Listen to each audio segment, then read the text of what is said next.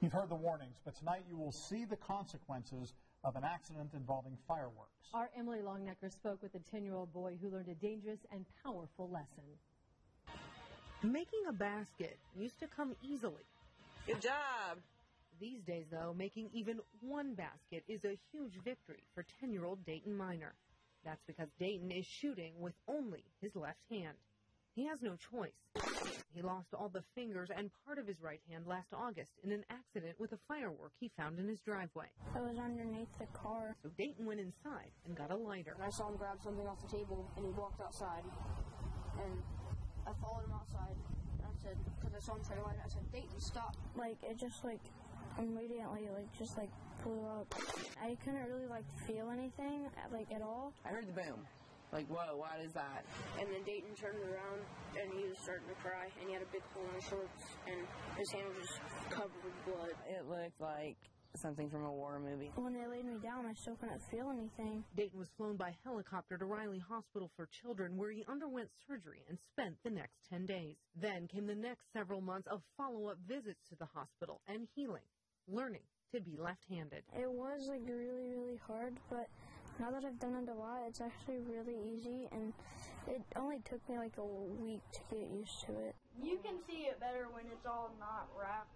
What's taking longer to adapt, though, is a decision that sidelined Dayton for the entire summer, adding several more months of healing time. Right now it's kind of weird because they just added a bunch of skin to it, and I just got through a surgery, so I have to have it wrapped. In May, doctors removed the big toe on Dayton's left foot, attaching it to his right hand to act as a thumb. I had a hard time, a huge time, making this decision, do we do it? Do we not? 2 more surgeries in the summer and fall come next, where doctors will remove 2 toes from Dayton's right foot and attach them to his right hand, too. I didn't want to do it at all, but my mom keeps saying, it's going to be easier when you're older. It's at least going to give him function back of that hand, give him the function, to where he can live an everyday life. It's hard to push him through the grass. As normal as possible.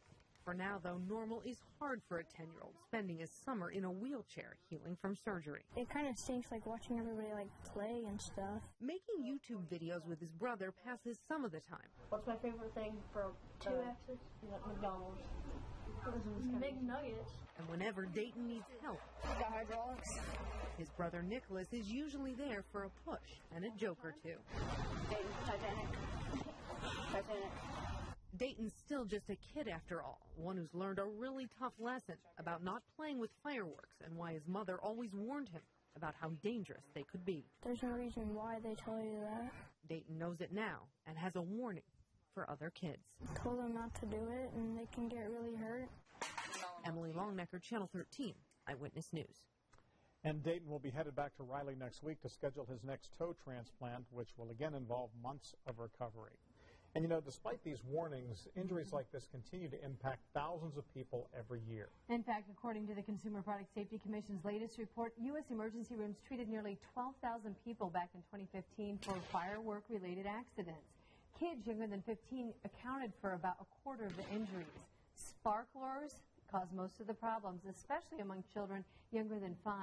So if you'd like to refresh your memory on some of the precautions that you and your family should put into place this holiday, head over to our webpage, WTHR.com, and search for the keywords firework safety. And there's another thing to keep in mind here. If you break the law while setting off the fireworks, your insurance policy may not cover any damage you've caused.